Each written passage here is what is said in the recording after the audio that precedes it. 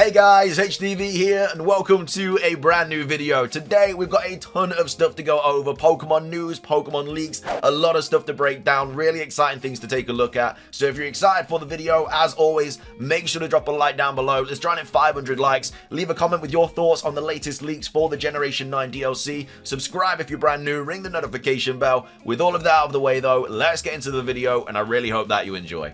So, starting things off, let's go over some Pokemon news real quick. The next 7-star raid has been announced. And look, I don't want to toot my own horn, but I called this. If you've been in my live streams since the Greninja raid was announced, I've been saying the next one is going to be a flying type Tera Decidueye. And straight on the money, it is a flying type Tera Decidueye. I wasn't expecting this to get announced this quickly though, because we still have the Walking Wake and the Iron Leaves event going on. So I was expecting this to get announced this Sunday coming up, because that's when the Paradox Pokemon event ends. But got announced randomly last night, which, you know, fair play, at least we know. So yeah, prepare to face a mighty Decidueye. So catch a Decidueye with the mightiest mark. Decidueye with the mightiest mark will be appearing in Black Crystal Tera Raid battles from Friday the 17th of March 2023 at midnight UTC to Sunday the March the 19th 2023 at 23:59 UTC. Then again from Friday March the 24th 2023 at 12 o'clock UTC to Sunday, March 26th. So yeah, there's no like gap in between. It's just literally one weekend on the 17th, and then 7 days later, it's again. So yeah, there's usually like a gap in between, which is a different Tera raid. So yeah, Tera raids are kind of all over the place right now. But either way, we have got our next 7-star. So yeah, Decidueye cannot be encountered in Paldea, and the Decidueye appearing during this event has flying as its Tera type, making it a formidable foe. It even has the mightiest mark to prove it. Work together with your friends, yada yada yada. So yeah, flying type Decidueye on the 17th of March. So we've got Light here saying, you know, probably one of the best options for it is actually Miraidon with a Shell Bell ability, the Hadron engine, obviously Tera type electric, 252 HP and special attack, modest nature, electro drift, taunt, metal sound, electric terrain. Miraidon may be the best candidate to beat Decidueye. The grass and flying attacks will deal half damage. It does not have any attack that can be super effective against Miraidon. With taunt, Decidueye will not be able to use nasty plot, grassy terrain, roost, or double team. Shell Bell to recover our life if we are low. And then the strategy is just use taunt first. We put 3 metal sounds and spam electro drift. In this case, that it makes a grassy terrain. When entering combat, use electric terrain. So yeah, this could actually be a really good option for Decidueye. Of course, this is just pre kind of ideas and stuff. Like, we will know what attacks it's got and everything when it does drop straight away. But as of right now, it does seem like quite a good tactic. Of course, if you're in Scarlet, you probably won't have a Miraidon, and so you may have to bring something else. But with Violet users, you do have something pretty good here already. You just need to make it competitively ready, and you should be good for Decidueye, barring any strange moves that it will have. But of course, it doesn't learn anything that is good against Miraidon, unless it gets a new move in this game, which is very unlikely. So that's the latest Pokemon news.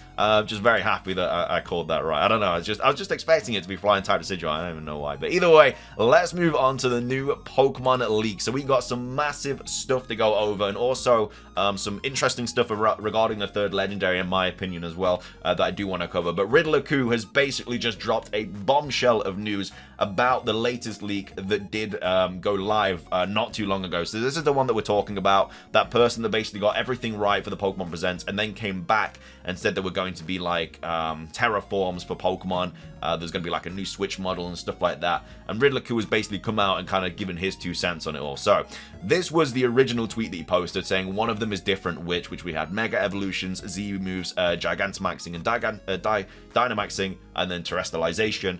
And then he said it's to do with the DLC and stuff like that. And then he went on to say, since you were all spoiled with this, yep, Mega Pokemon is the only one that is exclusive to a limited amount of Pokemon, while others got both public and privilege on Pokemon selection. So yeah, he's not here saying that Mega Evolution's back. That's not what he's saying. He's saying that Mega Evolution, out of these 4, was the only one, or it's the only kind of feature that certain Pokemon got. And that is going to be the situation in the DLC. So there are going to be new terraforms for Pokemon in the Pokemon Scarlet and Violet DLC. Again, we don't know if it's going to be in the Teal Mask or the Indigo Disc, but a certain amount of Pokemon are going to get new terraforms. Now, I don't know what that entails. I don't know if that means that they're going to have like a dual type Tera hat or whatever, or they just stay that Tera type for out of battle. I'm not really sure, but there are going to be new Tera forms of Pokemon.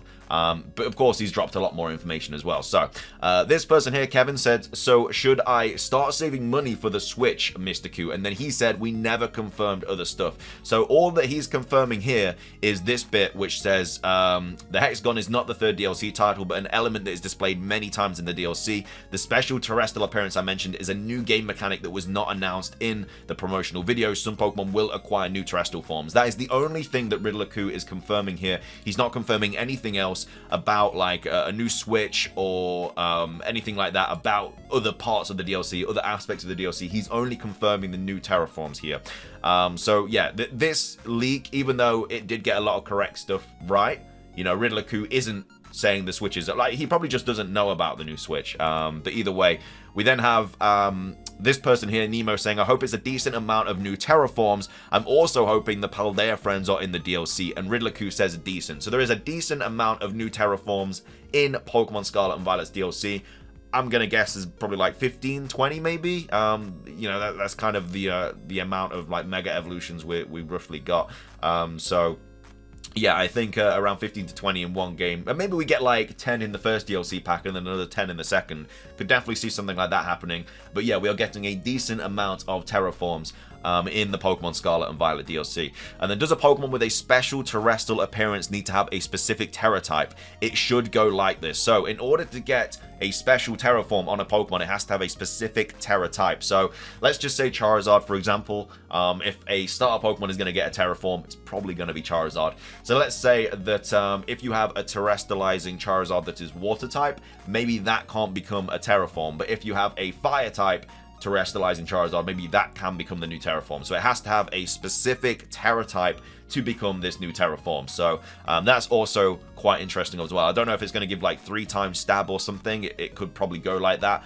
And then also, remember when people thought it was because Mega wasn't caused by legendary Pokemon? Good times. The real answer is that Tera has exclusive Pokemon forms in the DLC. This also explained to you, by the way. And then he also goes, we've got Colby here saying, so are you confirming this leak as real? So does that mean we're getting a second batch of DLC and a Switch 2 is coming? Focus on what we gave. So he's telling us to like focus on what he said, and that is about the terraforms. And then also, your boy Shulk here talking about how Central Leaks is kind of passing off misinformation, and Riddler Q's here saying not a surprise at all, get used to that. So this is basically what Centro is saying. So Q, the well-known Pokemon leaker, has confirmed this leak is real. Look like the Switch 2 is coming. Riddler Q never said that. He didn't say anything about the Switch 2. The only thing that he confirmed was the terraform. So again, it's likely the Switch 2 is coming because, again, if this person got all this stuff correct, and then they're also talking about this new Switch model, it's most likely going to be true as well. But, you know, Centro has taken this out of context here. He didn't confirm the Switch 2 at all. He's just confirmed one aspect about the leak. Leaks can get things right and wrong in the past. I think when we got that Sword and Shield leak, you know, you got names of Pokemon wrong and stuff, a couple of Pokemon or whatever, but again, the majority of it was still correct. That could easily be the situation here. And then we also have Centro Leak saying a decent amount of Pokemon will get special terraforms. It appears that Pokemon need to be a specific Tera type to get the new form. So why do I think this relates to the third legendary? I think it's very obvious that, well, not very obvious, but very likely that the third legendary is going to be getting a third or like a new terraform, or like a different form or something. The Terrapagos, from what we've seen from the artwork, it's got all the typings on its back. So it's probably going to, in my opinion, it's probably going to have an ability that is like a better version of Protein, where it can just go through each Tera type as it chooses, and then use those attacks. So whenever it wants to go to a different like move, like let's say it has Dragon Claw and Psychic, when it goes from Dragon Claw and then terrestrializes into a Dragon type, obviously it's going to get extra stab, and then it could do Psychic and get extra stab from Psychic. So I think something like that is going to happen. But as well as that, I think it's also going to have one of these terraforms. You got to remember that Terrapagos is the creator of terrestrialization. It is the reason behind it. So if anything's going to get a terraform, it's probably going to be the third legendary Pokemon. And maybe that is one of the hidden secrets of Area Zero, these terraforms, and maybe the third legendary has something to do with that. So I think the third legendary, you know, whether its new form is going to be able to switch between all terraforms or like terrestrializing types, or its original form can do that, who knows. But because it looks too cute, you know, Terrapagos looks super cute to be a third legendary. You know, it doesn't give off these evil vibes or anything that a lot of people are expecting, that usually happens with third legendaries, like Eternatus and stuff like that, and Necrozma. But yeah, I think that it's definitely going to have something to do with a third legendary, and that that's definitely going to have a Terraform. Potentially, Koraidon and Miraidon get one as well. Maybe, again, the starters do. I could definitely see one starter Pokemon get. I could see Charizard getting one, honestly. I really could. Mewtwo's obviously going to be back in the game through Pokemon Home, so potentially he gets one. We'll have to wait and see, but there's a decent amount of Terraforms, and yeah, I think it's definitely going to have something to do with the third legendary, and that's definitely going to get a Terraform. But either way, we'll have to wait and see. A lot of new info dropped, though, from Riddler-Coup, and yeah, confirming a lot of stuff now. So yeah, new Terraforms is something we definitely know is coming, and that's something we can look forward to. Hopefully we get more information about that soon. Hopefully we get some gameplay about the DLC as well. I really want Riddler-Coup to come out and give us like estimated release dates, because it's all over the place, like when these are actually estimated to come out, because in the actual trailer, it said it was coming fall 2023 and winter 2023. However, on the eShop, it says winter 2023, and then it says early 2024. You know, this leak here is talking about how there's DLC in 2024. I don't know if that's going to be the Indigo disc or different DLC completely. And you've also got to remember that when we got the Isle of Armor and the Crown Tundra trailer, we got the announcement for the Isle of Armor being on like June whenever. We got that actual date. But then with the Crown Tundra, it said winter 2020 or 2019. I can't remember when it came out. However, though, it actually came out in October, which is 2 months before winter. So they're obviously placeholders at the moment, but there's loads of different placeholders. It's not like they're all saying the same thing. They're all saying different things. So I honestly don't know when this DLC is coming out. So hopefully we get some more information about it soon. I don't think we will. I think the next bit of Pokemon news we're going to get is probably going to be on GBA ports and Stadium 1 and 2 being on Nintendo Switch Online and all that stuff. And maybe the Mystery Dungeon game that we got copyrighted. But either way, that's all the information for today's video. If you enjoyed it, drop a like down below. Leave a comment with your thoughts on anything we covered. What do you think is... what are your thoughts on the new Terraforms? Which Pokemon would you like to see get a Terraform? Let me know your thoughts on all that. Subscribe if you're brand new. Ring the notification bell for daily Pokemon content. It's everything from me, though. Have a fantastic rest of your day. And until next time, peace.